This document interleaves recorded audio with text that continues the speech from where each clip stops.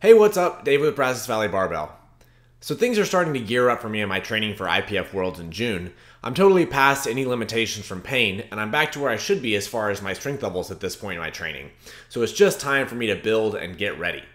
One thing that's standing out to me beyond the rest right now is how much I should appreciate the position I'm in. When I say appreciate, I don't want it to sound like it was given to me or that it was something that I didn't have to fight for. I did. But I'm in a position where I'm the only person in my weight class that had over 1,000 lifters compete in the USAPL alone this last year that was nominated to travel to Sweden to represent the federation and myself on the highest stage possible. As I've increased in the rankings and improved my standing and gained more of an audience, I receive the question a lot more frequently about lifters curious if they have the talent to make it to a high level. That level might mean different things to different people. It could mean winning your weight class at a local meet, qualifying for nationals or prime time at nationals, a certain placing at those bigger events, or setting a record. But I think people are asking the wrong question. To me, the question should not be, do I have the talent? It should be, do I have the work ethic? And that question is a lot harder because the answer reflects on the individual. It might be ironic for me to say that I don't feel like I'm the most talented lifter because of what I've achieved, but I do feel like there are plenty of people who are much more physically talented than I am. I started lifting regularly in the 8th grade because of sports.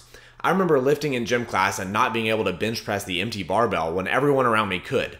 This put me in the lowest possible group to train with in the gym. Not a place I wanted to be. So in the 8th grade, I started going to the weight room at my school every morning an hour before school in order to lift. I made a decision that I didn't want to be where I was and started working to change it. I didn't ask at the moment if I had the physical gifts to be good at sports. I just saw that I was bad at something and I changed it. I started lifting because I was bad at it and just never stopped because I liked that I had control over the outcome. The challenge for most people is that we naturally want to find a scapegoat or other places to place blame. Saying that we just aren't talented enough is easy because it's something inherent that isn't our fault. Hearing that you don't have the innate ability might actually be easier for a lot of people than hearing that you might have the ability, but you have to fully commit yourself. The main criticism of what I'm saying is that people say if they only knew how far they would get that the work would be easier. I wholeheartedly disagree. From coaching in person at Brazos Barbell, I've worked with many super talented young lifters that come in, show huge amounts of promise, and then fade away because it takes hard work and they face setbacks. More than that, we all view success as the level that's just above where we are now. People look at the level that's just in front of them and say, well, if I got there, the work would be worth it. And then you reach that level, and there's always another one just out of reach. When you qualify for nationals, you'll look at how many people there are between you and a primetime spot.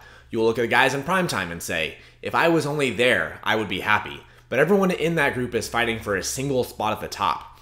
And I can tell you that achieving that spot doesn't stop the struggle. I don't sit in the position that I am and say that I'm happy with what I've accomplished, and that now I can stop worrying about how good I am. Now the question is, can I keep pace with everyone around me and continue to get better, or will I fall away from the top? The doubt and the pressure that I feel is the same frustration that people feel at every level of the sport. Just this last weekend, I watched Tiger Woods achieve what almost everyone said he would never do again. Tiger won his 5th Masters and his 15th major after struggling through years of personal life problems and many injuries. Tiger is undoubtedly one of the most talented golfers of all time, achieving unparalleled success through the early part of his career. That all fell apart, culminating to a divorce, numerous surgeries, a painkiller addiction, and a DWI arrest. It had been more than 10 years since Tiger's last major victory, and in that time the sport had changed. Tiger's early success brought rise to a new generation of incredibly talented golfers, playing in their prime. The best golfer of all time had fallen out, been hurt, life collapsed, and everyone in his field had overtaken him. Just last year, Tiger personally expressed doubts that he would ever play again, much less win a major. But he never stopped working, and now accomplished a win that was more challenging than any of his previous wins. Tiger had every reason and opportunity to stop, and no one could have blamed him. There were numerous occasions on his comeback that he would play and look terrible. He would say he was healthy, but his game was just not right. It would have been easy for Tiger to say that he had accomplished enough and that it wasn't worth the effort anymore. There was a good chance that he would put in all the hours and pain and frustration and never win again.